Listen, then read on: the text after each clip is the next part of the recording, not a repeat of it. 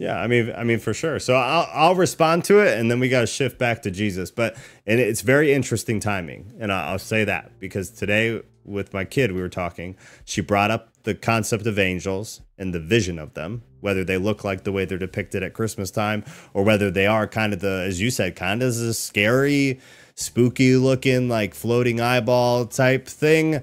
So just very interesting. We've never talked about it. We talked about it tonight. So it's interesting you brought that up. And then we talked about exactly what you're talking about.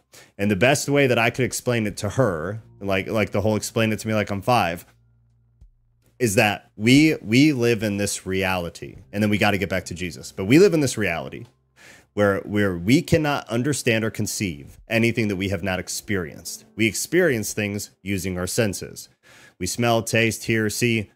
That's all you can. I cannot say, Katie, explain something to me that you have never experienced. You're not capable of doing it. That's not how the human brain works. You can't. I can recite what I've heard about it. Like I can recite. Sure, but it's still based on something. Yeah. It's still based on something. I've done it a million times with a million people. It all comes back to something they have experienced. It's not the human brain. I mean, if you talk to a neuroscientist, they will tell you that's not possible. You can't do it. That's not how the brain works. You can make new things up, no doubt, but they're all rooted and based in something you have experienced in some way or another. In my opinion, and a literal scientist, it doesn't matter. So you can't do it. In the same way, we believe that there is a spiritual realm.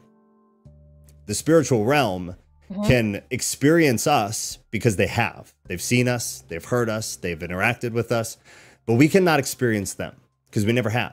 We can't see them, we can't imagine them, we can't picture it. And in my opinion, this is why we have the depiction of God as this goofy guy up in the clouds with the beard, because there's no other way to explain it. It's like, who is God? What is God? What does it look like? What?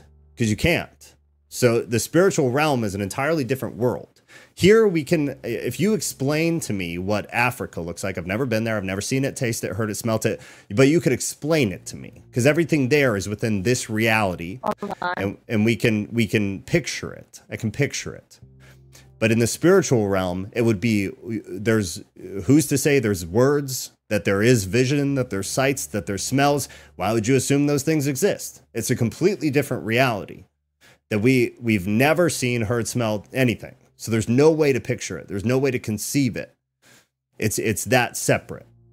That's why this whole thing where Christians try to, even the thing you said, like trying to picture Jesus. Yeah, I agree. It's probably nothing like what it was.